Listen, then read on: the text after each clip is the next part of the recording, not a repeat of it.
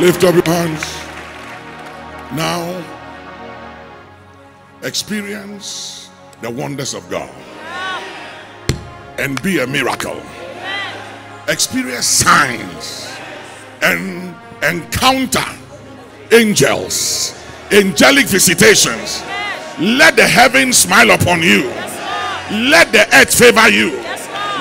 Let the elements favor you. Let the wind blow in your favor. In the name of Jesus, let circumstances favor you. Let men and women favor you. Let the Lord blow your mind. Blow your mind. Blow your mind with miracles and with breakthroughs and blessings you least expected.